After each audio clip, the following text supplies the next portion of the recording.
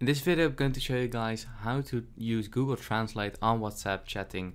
It's very easy, so if you didn't know how to do that yet, then make sure you watch this video till the end and you should be able to do that. Let's get started.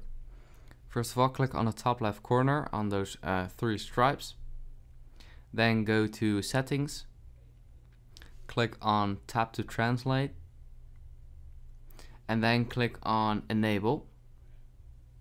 And this will enable the Tap to Translate feature. So just go back to WhatsApp, for example this chat. So if you want to know what this means, for example, just select it and copy it, and then this Google Translate icon will pop up. So click on it, and this will immediately translate it for you, as you can see. So what you can do then is just click on New Translation, and then type in, for example, I'm doing fine, and then click on Copy, because it immediately translates it for you.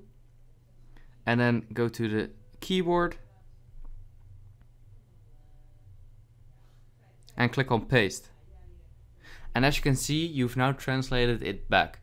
So that's how you can use Google Translate on WhatsApp and even on Snapchat, Facebook, Messenger, Instagram, and yeah, that's basically it. If this video helped you out, please leave a like and let me know in the comments if it worked, and I'd appreciate that. Bye! If this video helped you out, please consider subscribing so I can grow the largest how-to channel on YouTube. I'd appreciate it.